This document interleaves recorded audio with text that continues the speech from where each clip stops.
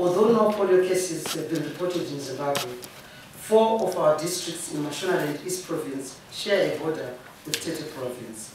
Thus, Zimbabwe would urgently join a synchronized vaccination campaign in the region, which includes the following countries: Zimbabwe, Zambia, Malawi, and Mozambique, and this is all being done to contain the outbreak.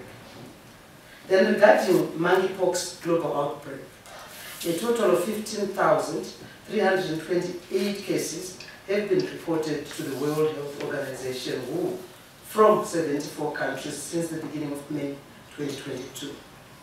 Countries in Africa that have reported cases are Benin, with 3 cases, Cameroon, 7, Central African Republic, 3 cases and 2 deaths, unfortunately.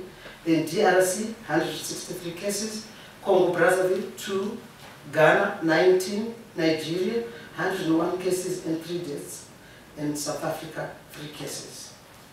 Once again, there are no monkeypox cases reported in Zimbabwe so far.